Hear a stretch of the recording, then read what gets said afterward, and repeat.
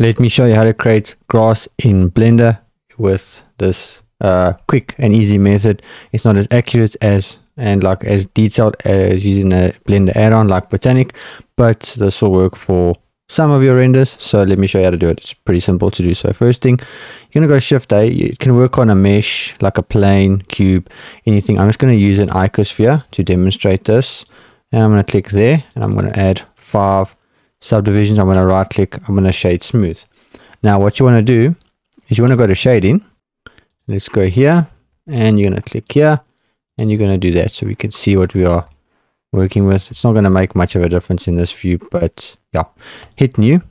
Then what you want to do is go Shift A, and you want to search for an image texture, and click there and plug the color into the base color of the principal BSDF.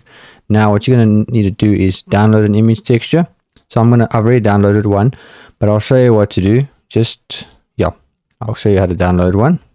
So I've got one there, and you're going to add it in to the render. You can see it does something like that.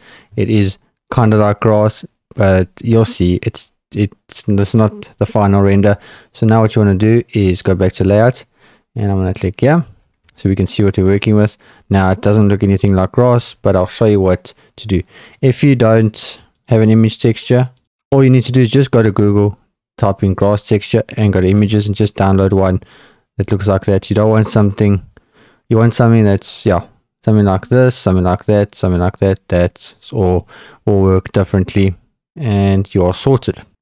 Now what you want to do is click on your object, and you want to go to particles and hit plus here and go to hair, and now you got something looking like this. I'm just going to click on my camera, and I'm going to delete it because I need it. So let's click there, and then what you want to do is you want to increase this to like 50,000, which is quite a lot, and then bring the length down to about 0.025.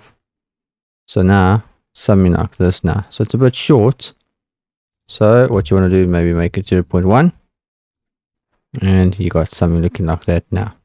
Then what you want to do is go to advanced, click there, go to physics, and change this to like 0.1, which you see what happens there. It now just it doesn't make it so straight, so it randomizes a little bit, and you've got something looking like this now. And this will work perfectly as grass on like a plane or a cube. Like I said, if you zoom in, it's not the most detailed. It doesn't look exactly like grass, but for a lot of renders, it will look pretty good, and you can get away with using this method. If you don't have money to buy an add-on that creates grass, this is probably the best way you'll be able to create grass, and probably the fastest way. So yeah, hopefully you enjoyed the video.